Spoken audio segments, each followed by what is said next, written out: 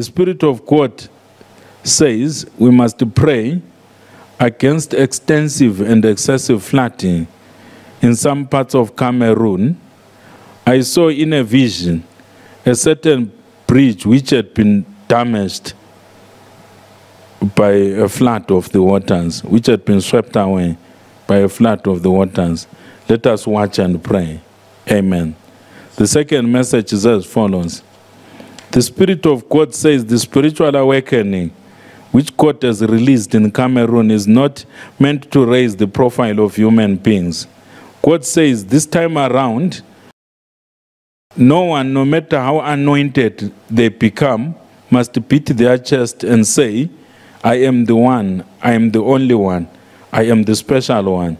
God says he is raising a new crop of servant leaders in the body of Christ in Cameroon and beyond.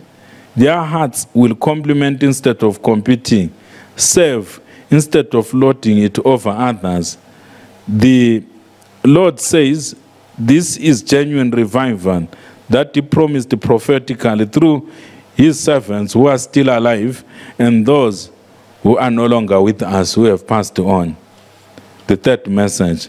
The Lord says when he begins to move in earnest in Cameroon, even as he is moving right now, he shall raise the profile of 3 cities other than their capital city, Yaoundé.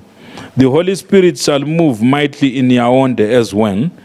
I have seen in a vision some of the country's politicians and eminent state actors or players meet to build bridges of peace.